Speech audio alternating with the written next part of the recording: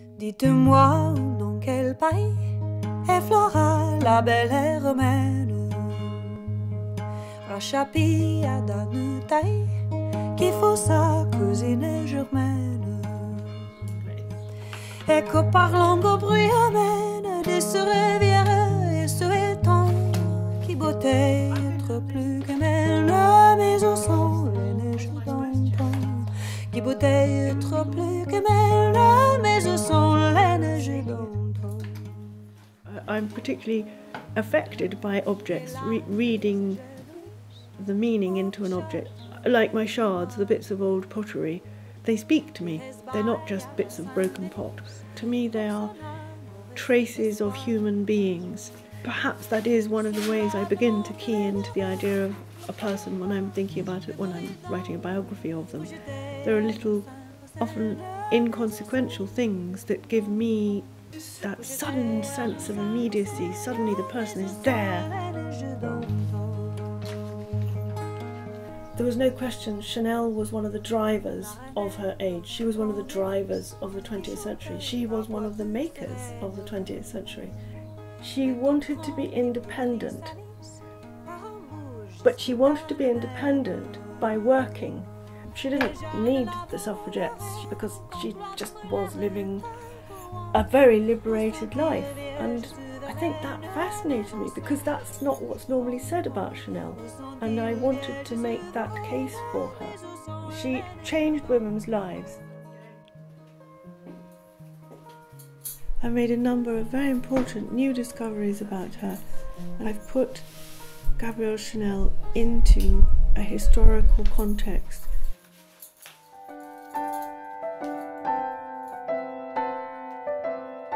Her family were absolutely dirt poor. It was very, very poor education. Her mother died when she was 11. She says, by the time I was 12, I realised that money opened the gates to everything. She didn't mean money just for its own sake. She wanted money to get independence. There's this conflict of this worldly, extremely competent, highly intelligent, deeply creative woman, and conscious that her period is a world that is making a new world. The Picassos, the Stravinskys, the Diaghilevs, the Jean Cocteaus, all these artists and poets and musicians that she knew, they were making a new world, and she was part of it. Alongside that, the mercantile part of her was conscious of this idea of making yourself into a commodity. There's no question that she was the first brand.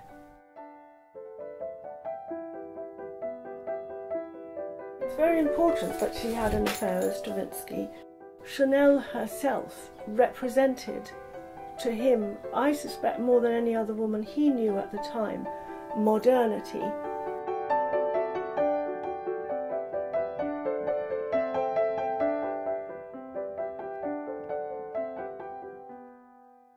She influenced something about his mindset at that time.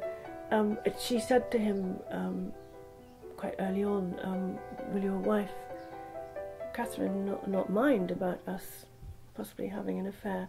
Typical Stravinsky, typical Russian. He said, oh, but who could I tell something so important if not my wife?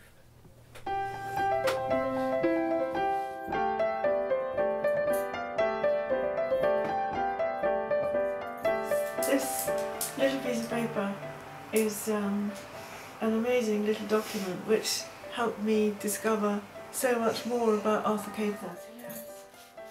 She said, he made me. Without him I would have been nothing. I'm the first biographer that took her at her own word, and I thought, if I find out more about him, I must be able to find out more about her, and I did.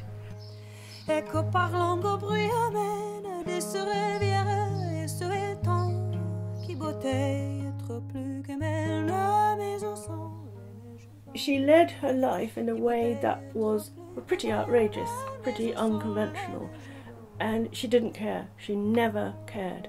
She was quite happy to have bisexual relationships, and her use of drugs was part of this whole attitude that you create what you're creating, which is work, hard work. Capel said, remember that you're a woman And she said, all too often I forgot that. You could talk about the trajectory as being her life and the brand, and then post-war and certainly post her death, just the brand. So she has become just an icon, a myth. Bête au grand pied Béatrice Alice, par un bouge jusqu'à le mène. In my mind, there's absolutely no question that Gabrielle Chanel had an enormous effect on the world and left it a very different place from when she came into it. Où sont-ils, vieux Jésus?